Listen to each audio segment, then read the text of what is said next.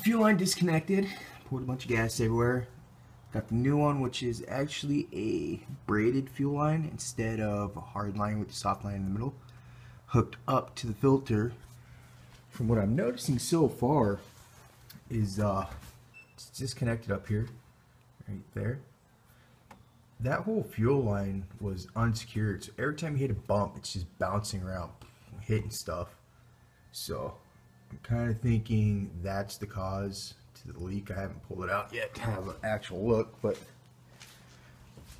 my guess would be unsecured fuel line bouncing around for who knows how long. It's eventually going to rub through somewhere. So now we just got to finish running this one up to the throttle body, get the old one yanked out, and I'm going to use, because this is actually from like an 88 to 89 truck in this body style. They swapped them out for hardline, but they actually had like a, it looks like a slide that goes up that these run on.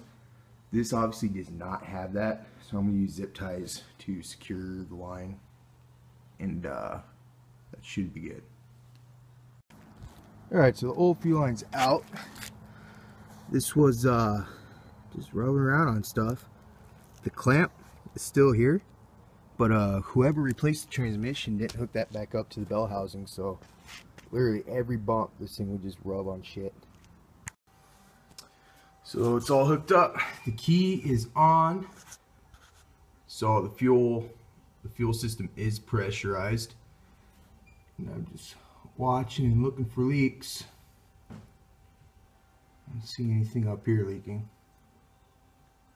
That wet spot that you see at the connection was already wet before I hooked it up, so it's not actually weeping out there, because that was hanging down on the floor, and it kind of yeah, it was basically just siphoning gas out onto the floor.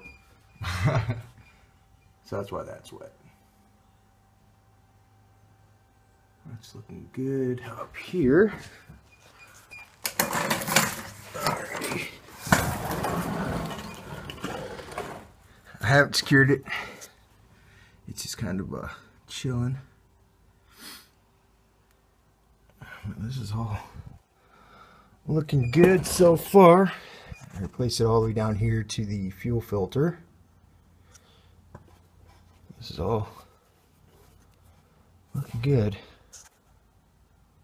So now I have to go pick up some zip ties, and I'm gonna zip tie this thing all over the place so it's not rubbing on stuff like that right there, or you know, anything of the sort that can damage the braided line over time. Just like that, the old girl is fixed. Maybe took her out, gave her a bath. Looking good. The only thing I hate about giving this thing a fucking car wash is it really shows off all the scratches and stuff in the paint, which will probably buff out, but I'm kind of lazy, so I won't buff it.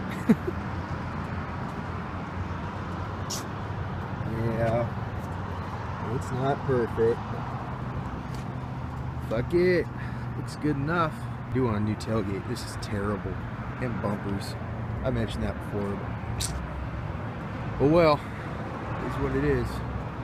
But that's that. This thing's fixed. Running great. No more fuel leaks. I have no complaints.